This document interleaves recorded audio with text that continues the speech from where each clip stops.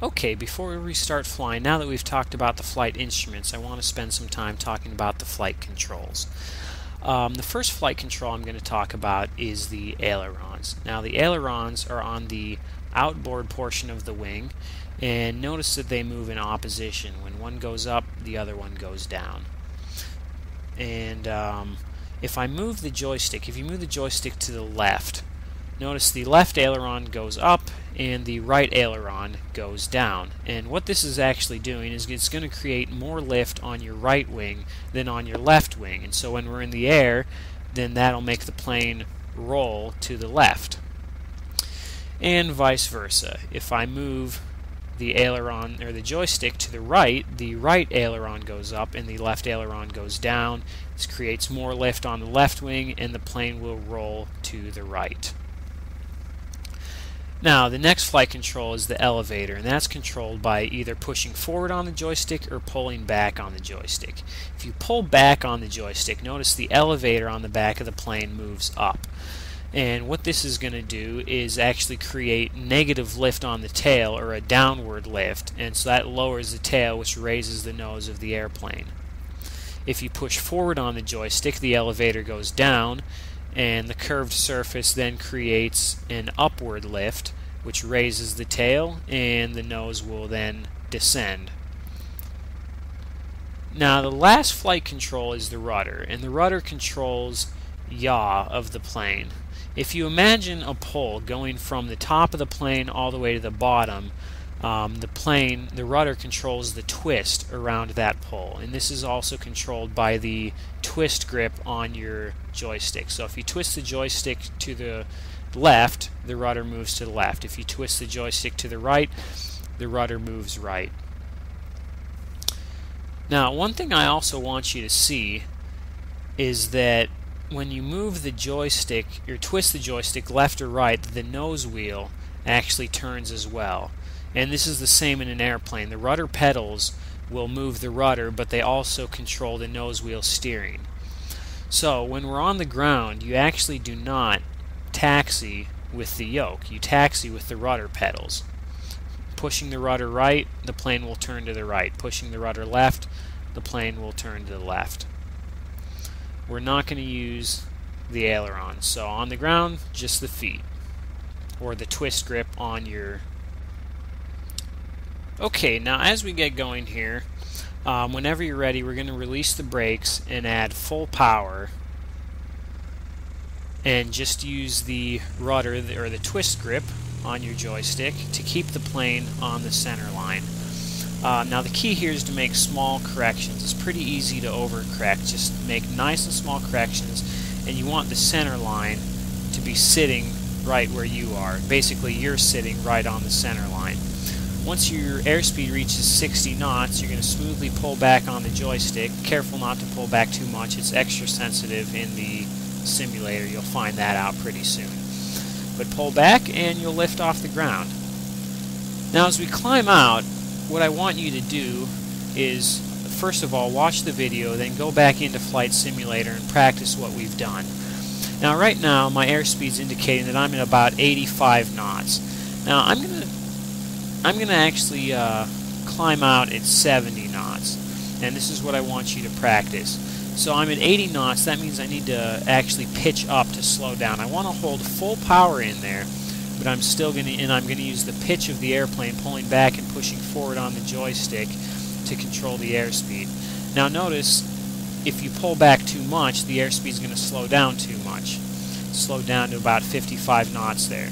So the key here is not to chase it. Don't try and chase the airspeed. You want to find an attitude. Find a nose pitch up attitude that will hold you. So if you look at the attitude indicator in the center of the plane, you'll notice that the point of the triangle is basically resting on the first black line. That's the 5-degree mark. So I'm pitched up to 5 degrees, give or take, and that's holding me more or less on 70 knots. So as you climb out, keep the power in full and just practice using the pitch, pulling back on the joystick, pushing forward to find an attitude where you'll hold a desired airspeed. Once you can hold 70, you can practice again and try and hold maybe 75 knots or try and hold 80 knots. and just play around with it. I'm going to climb up to an altitude of 2,500 feet, and then we're going to level off, and I'll talk a little bit about straight and level flight and climbs, turns, descents, and climbing and descending turns. Now, I actually want to level off a little bit before I reach 2,500. I'm going to use about 50 feet beforehand. So right here, we want to start pushing forward on the joystick, just nice and easy. And like I said, you'll find that the pitch is pretty sensitive in the simulator. But we level off. There's 2,500 feet. Now, you want to let your airspeed build up a little bit, and then once you reach, let's say, 100 knots, and just bring the power back ever so slightly.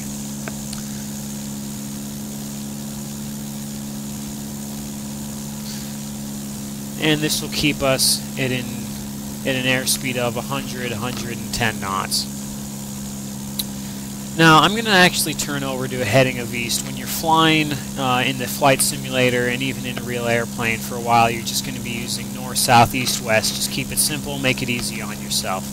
So a little bit of a left turn there. There's a heading of east. Roll out, go back to straight and level flight. Straight and level flight means that I'm holding a constant heading and a constant altitude. And there's two ways to do this. You can be holding your heading and your altitude by looking 100% inside, or you can look outside. And actually, you need to use a little bit of both. But most of your attention should be actually outside the airplane. Now, if you look at the horizon line and then look at the dashboard, you'll see that the dashboard of the plane is resting about an inch underneath the horizon line. And you'll notice right here that it's parallel. It's not, the horizon's not tilted. So you want the dashboard to be parallel to the horizon and resting about an inch underneath of it. And then from there, all you have to do is make small corrections. If you look inside at the altimeter, you'll see that we're a little high. So we actually need to push forward and put the dashboard a little bit farther underneath the horizon line and descend back to our original altitude of 2,500 feet. The next thing I'm going to show you is a level turn. We're going to maintain 2,500 feet, and I'm going to turn left to a heading of west.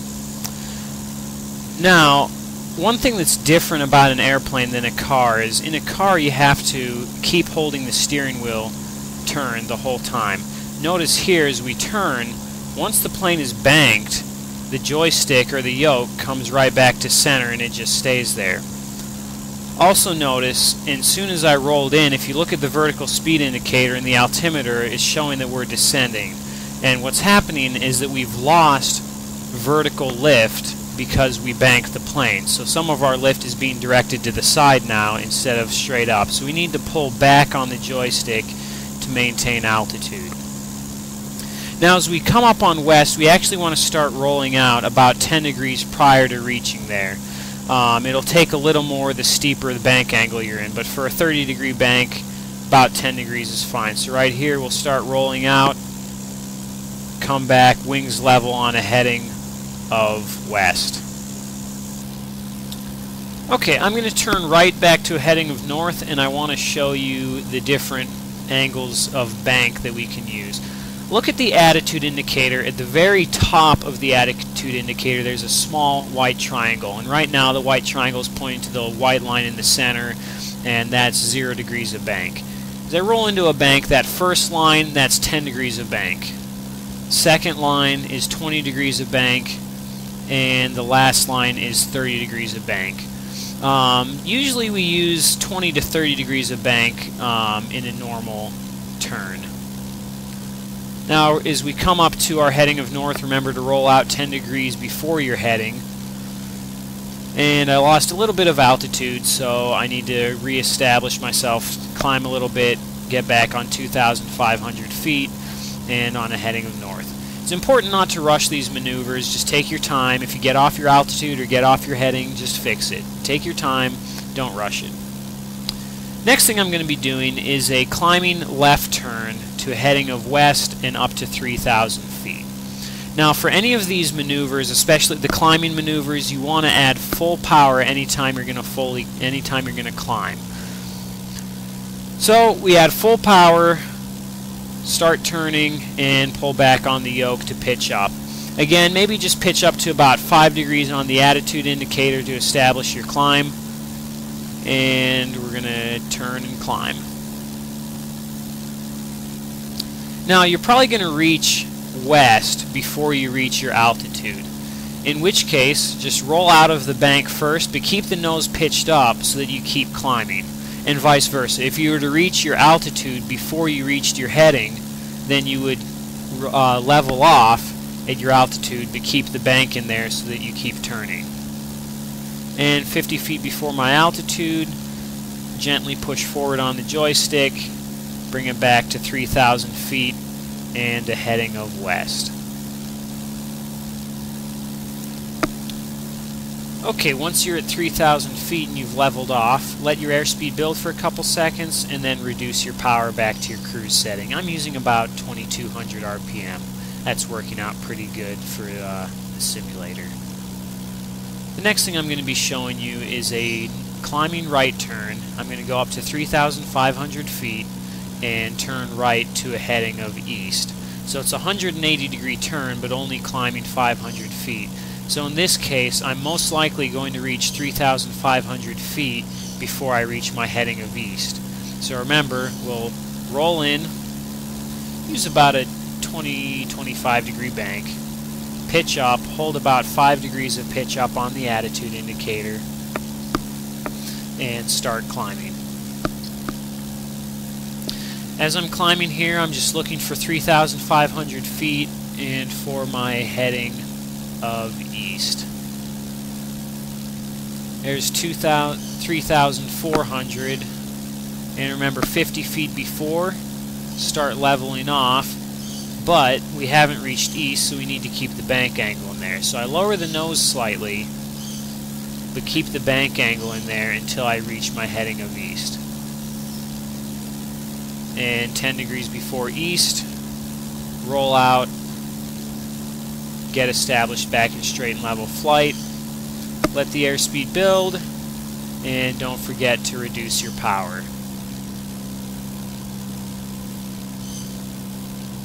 The last thing I'm going to be showing you is a descending turn. I'm going to descend down to 3,000 feet and turn left to a heading of north. So for the descent, we need to reduce power, and how much is really up to you and up to how fast you want to descend. I'm going to use about 1,900 RPM and roll into my bank. Just let the nose drop lower than the horizon and start a nice descent. As I come up on my heading of north, start rolling out and keep the nose pitched down below the horizon since we haven't reached 3,000 feet yet and we still need to keep descending. So now we're just in a straight descent, waiting for our altitude. Remember, 50 feet beforehand, right here. Come back, pull back on the joystick, back to 3,000 feet, and you also want to add your power back into your cruise setting of about 2,200 RPM.